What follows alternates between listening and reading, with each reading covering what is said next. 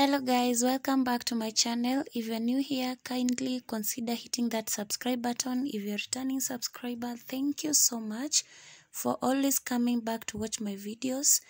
Today I'm doing a different thing. It's about online writing. It's related to online writing. There is one of my supporters who requested me to do that video. It's about doing citations using Google Scholar on your mobile phone. What I'll do, I'll just show you the easy way to do it. First of all, you will need to have your document on your mobile phone on your WPS. On a different video, I showed you how to access WPS and be able to work on it. So this is how you open WPS Office. You skip the ad. No, this is, I want us to start a new document. Yeah, you come here, you add a new document.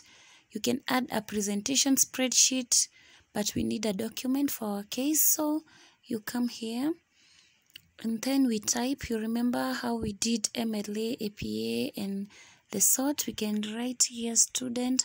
I'm just writing some detail.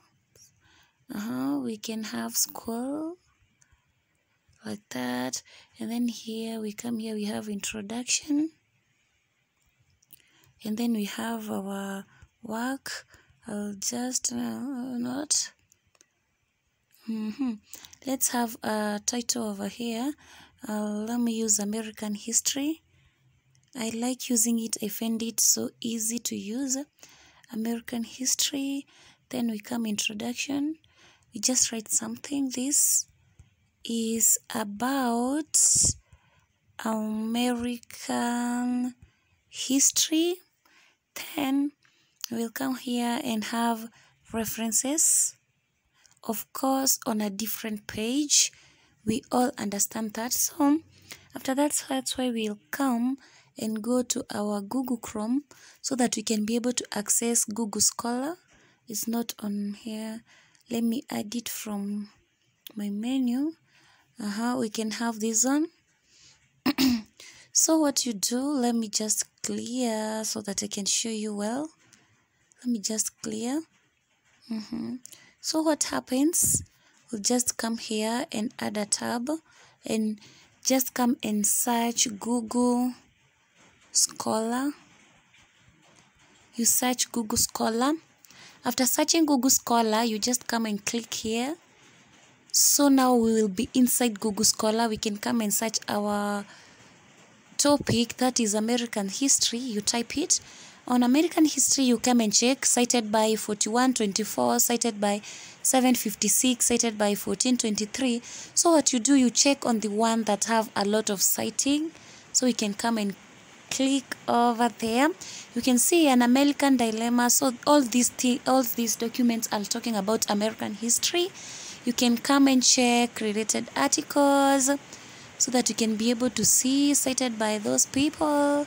So there are these marks here that will help you see what to see many articles so that you can be able to view different articles. You can view there.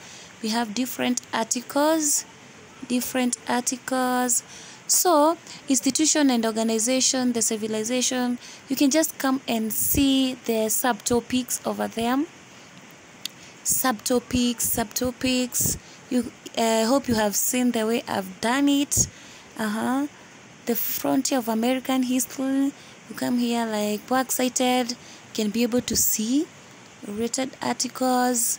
If you want to see the related articles cited by, you can be able to see related articles. It's going deeper and deeper. When you come there, you can just check on the subtopic that you want until you find it.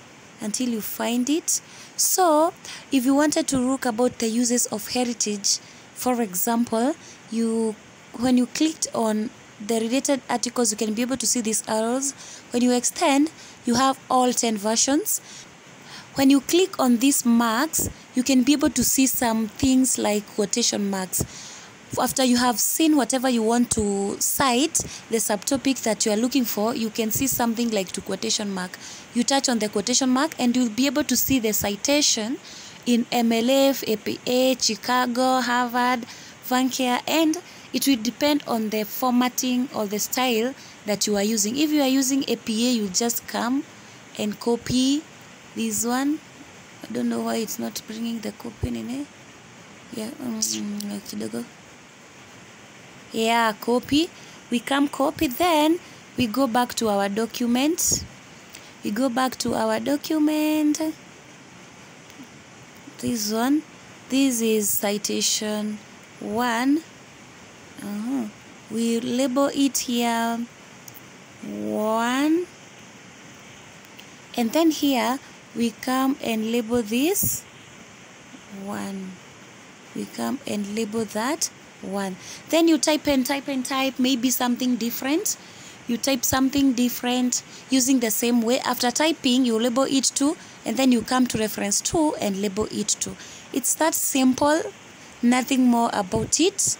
I hope you have understood how you do citation using Google Scholar on your mobile phone. Then you come and click done, and then we come and save. You save to my document. I already taught you this. And then if you want to use this American History WPS Office doc, you just click save. And we all know how to go and find the document. Thank you guys.